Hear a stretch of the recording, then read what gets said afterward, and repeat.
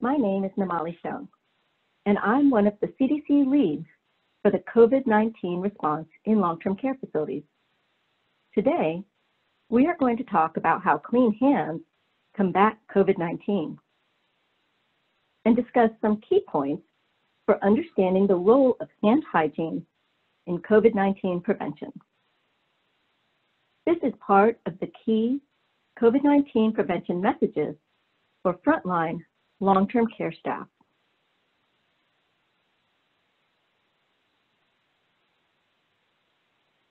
The residents you care for in nursing homes and assisted living facilities are the most vulnerable to COVID-19 infections.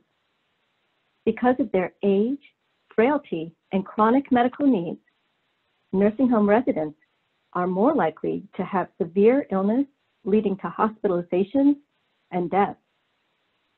8 out of every 10 deaths from COVID-19 have occurred in adults over 65 years of age.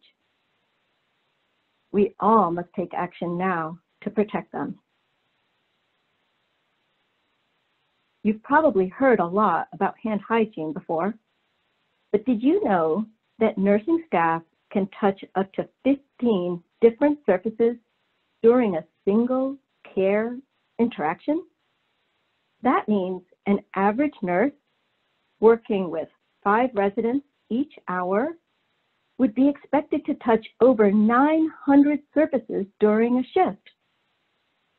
Viruses like the coronavirus causing COVID-19, bacteria, including C. diff, and other germs can all be spread from our hands to our residents, their care equipment, and other surfaces in the room. Cleaning our hands often during these interactions contains their spread. There are 4 important moments when you must clean your hands: before any contact with the resident or their environment, before every clean procedure, such as placing a urinary catheter or a peripheral IV, after handling soiled items or body fluids, including after emptying a urinary catheter collection bag, and after touching the resident or his or her environment. If you clean your hands at each of these moments, you will be doing your best to protect your facility.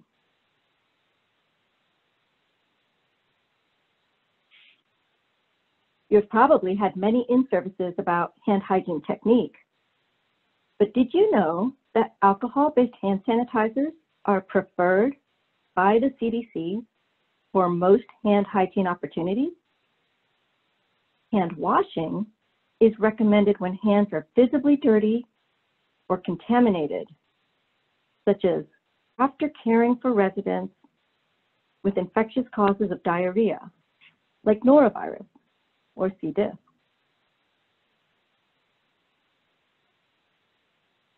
Why does CDC prefer alcohol-based hand sanitizers? Well, it's because they are extremely effective against coronavirus, influenza, and many antibiotic-resistant germs. In fact, studies have shown hand sanitizer is more effective than washing hands with soap and water. Why? Because the alcohol hand rubs and gels start killing germs immediately.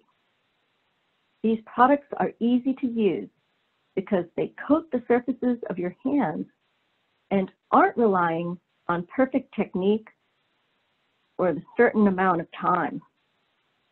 Also, you can put up hand sanitizer dispensers all over the building, at the bedside even, which is hard to do with sinks.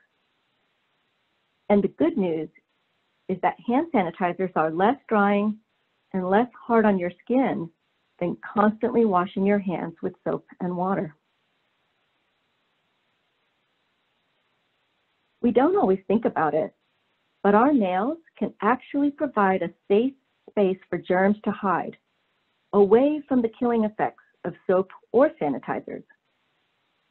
Although we all enjoy pampering our hands with manicures, people taking care of residents should really avoid artificial nails and keep their natural nails trimmed. That way, we aren't taking a chance that our hand hygiene isn't effectively getting rid of all the germs. We all use a lot of gloves during resident care, but we have to remember that while gloves protect our hands, they are not a substitute for hand hygiene. We should be cleaning our hands after every glove removal and making sure we don't accidentally use the same pair of gloves with more than one resident. We don't realize how much we touch faces, our hair, or our clothing during the day. So be mindful of what you're touching, and definitely don't touch yourself or reach into your pocket with gloved hands. Also, although we are trying to conserve our use of personal protective equipment, we should not be washing gloves with soap and water to try to use them again. So remember, clean hands protect everyone, you, your residents, and even your family. Do your part to stop the spread of COVID-19 by cleaning your hands frequently and reminding others to do the same. We are all in this together, and sometimes it helps to have a friendly reminder when we get busy.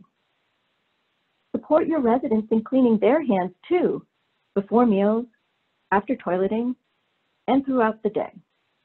If they have clean hands, then everything around them also stays a little cleaner. Bring your good hand hygiene practices home as well, so you, your family, and your community all stay safe.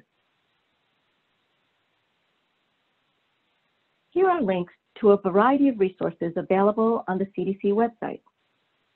They provide more information about COVID-19, additional guidance, and tools.